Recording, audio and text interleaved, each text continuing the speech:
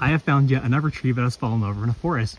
This one was a Quaking Aspen that seemed to be quite thick, though it was not really that healthy, it seems. If you look on the inside, there was quite a lot of bug damage, and it seemed like there's also fungi damage as well.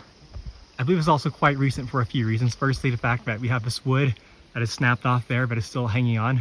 Over time, that eventually fall off, so that tells me this is a little bit recent. It also tells me what direction the log fell in, which is over this way.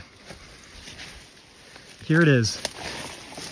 Quite a large tree, though based upon this right here, it seems like it could have been dead potentially. So that's quite a lot of damage.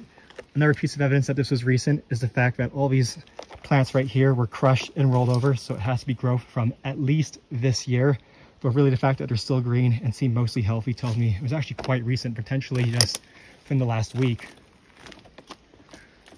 Yeah, look how thick this tree is. Further up, it seemed like it was healthy, but it did snap again here.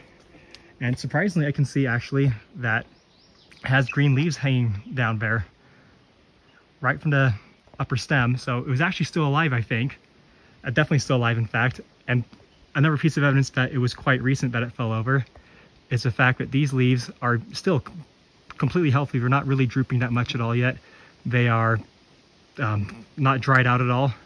It's like normal healthy leaves that haven't died, so, or in the process of dying. So I think this was actually quite recently, probably just in the last week, if I had to guess, that this tree fell over.